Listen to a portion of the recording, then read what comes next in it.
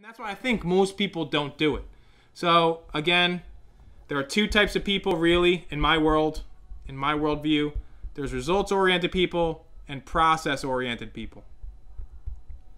The results-oriented people split into two. There's only two natural outcomes when you're results-oriented. You're either going to win or lose. You get the base hit, you don't get the base hit. When you lose, someone else is to blame. So this guy's going to blame someone else.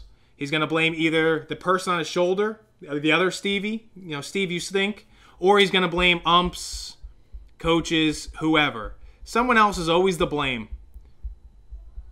When you win, what happens? Well, you get this confirmation bias that you're actually better than what you really are. And it winds up building, right? And unfortunately, what happens, and eventually, you're going to lose. You're going to strike out. You're going to come up to people that are better than you. And then you become a giant blamer of umps, coaches. They all stink. I don't stink. They stink. I always won. Think of all those Little League kids that when they were 12 and 11 and 10 were the best, right? They were the best. They were awesome. What the hell happened to them? When you're talking with your friends when you're 18 to 22, you're like, yo, whatever happened to that dude? When we were 11, that dude was awesome. And again, he was probably awesome and winning all these trophies and winning all these games. And then what happened? He stopped becoming awesome because he thought he was a winner. He didn't have a process, and people caught up. And then what happens when people catch up to people that think they're winners? Well, they wind up quitting. They wind up blaming other people. So then you have the process-oriented people. Process-oriented people are focused on something that is going to provide learning opportunities.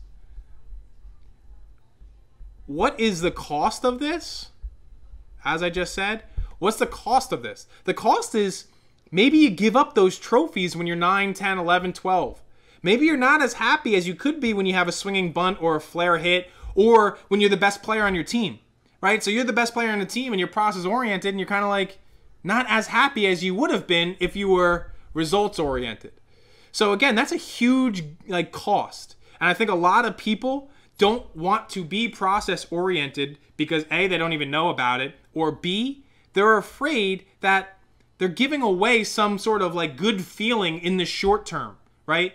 But I'm telling you, that short-term costs comes with a huge long-term benefit. So in the long term, if you're process-oriented, you're going to have some sort of benefit that derives from it. In the long term, if you're the short-term benefit over here, is, you're going to blame other people. And you're going to feel good about yourself. Whether you win or lose, you're going to have a good feeling about yourself. Right? I won this trophy. I feel good. Oh, I lost, but that guy's fault. So I still feel pretty good because it's not my fault. But the long-term cost, is significant. You miss so many learning opportunities and you stop growing. You literally cap your growth. So you stop growing.